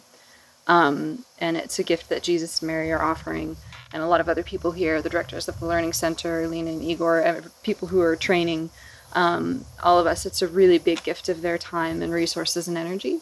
It really all does work on desire, and that was something that I didn't really understand when I first came, and now I'm starting to learn towards the end. So I would say, just like really engage the law of desire and act on your desires and experiment with the desires, little things, big things. Don't miss any of the opportunities. And I have missed some opportunities based on different fears and different things that I missed, that I didn't see that I was doing or not doing. And so as much as you can, just take every opportunity that is given, every opportunity that happens in situations, opportunities to connect with people, opportunities to work through stuff with other people, opportunities to learn, to help, to be of service. Just take as many opportunities as you can. You want to have as little regret when you leave as possible. Feel about your desire in terms of whether you want to gift to the people here, or what it is, or the reason why you're doing it is because you want to actually get a whole heap of things in return. It's important to kind of come along with an open heart, not feel like you know a lot of things that you usually probably won't know. Just see it as a gift, and a big learning experience, and a chance to give back to the people, or to a lot of people who have been giving everyone else gifts for a long time. I'm really happy that I put my life on pause and came here, because it's derailed everything. It's given me different perspective. It's really opened my horizons a lot more. Coming here has taught me some skills that I'll use for the rest of my life. So absolutely, I would do it again. I would definitely do all of this again, but the next time I'd like to do it with more of an open heart, to be honest. I've realised I missed a lot of opportunities here. If the opportunity ever came about again, I'd love to come back and just see it with a completely different mindset and engage it with a real open heart, way more so than I did this time around. We'd do it again and again and again and again. Yeah, definitely. For me, it's been the best experience of my life, by far. the best thing I've ever done, the biggest opportunity I've ever had, the biggest gift I've ever received. And so I'm really, really grateful. We would like to thank everybody for this opportunity and for inviting us all out here to take part in this volunteer project.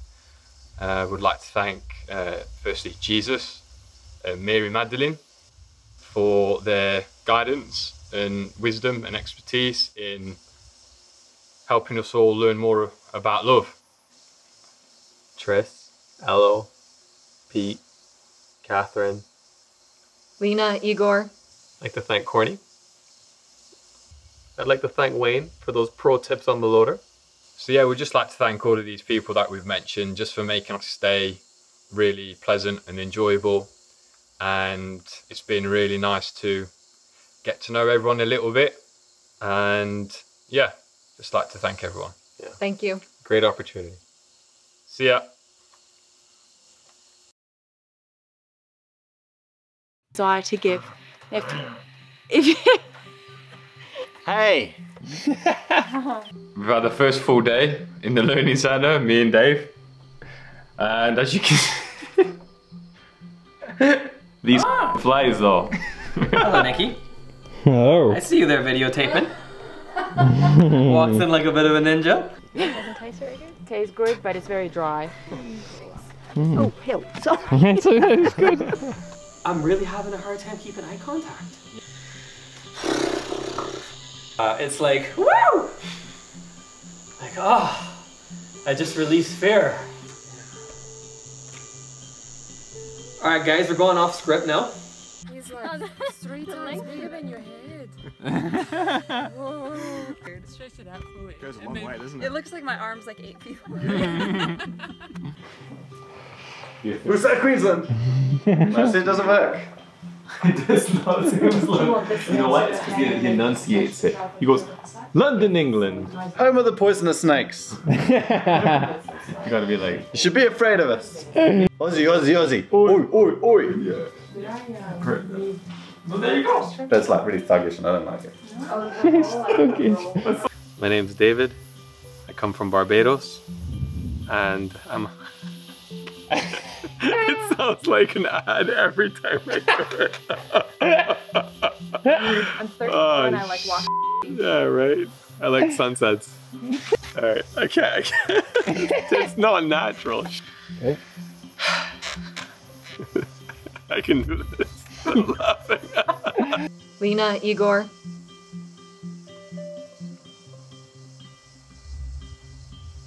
That moment when you pause.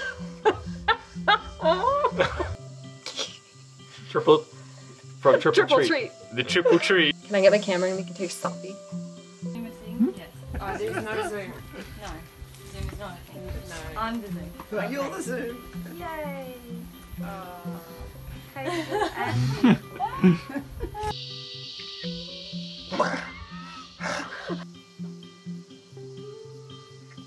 We're all so retarded.